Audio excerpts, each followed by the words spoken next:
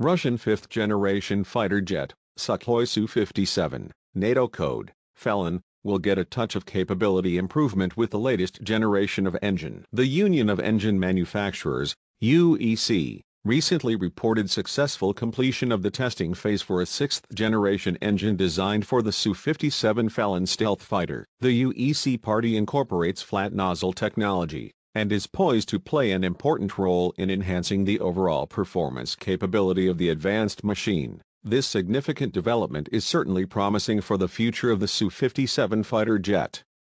At first glance, the appearance of the new Su-57 engine nozzle looks like the Western F-22 Raptor fighter made in the United States, U.S. In a recent announcement, Yuri Slyaser, Director General of the United Aircraft Corporation, UAC, highlighted the anticipated spike in deliveries of combat aircraft to the Russian Air Force this year. Yuri Slyaser emphasized that their focus is to strengthen the latest fighter aircraft fleet.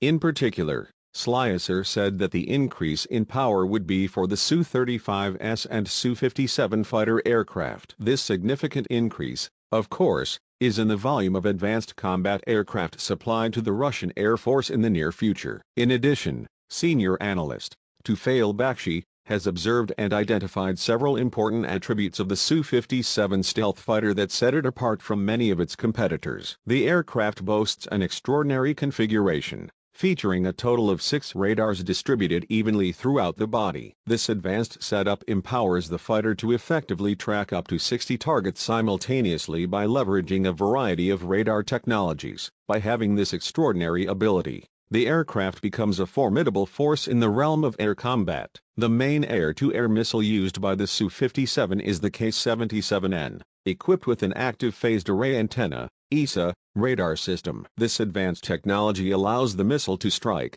and neutralize evasive targets effectively, as well as enhancing its ability to engage elusive objects.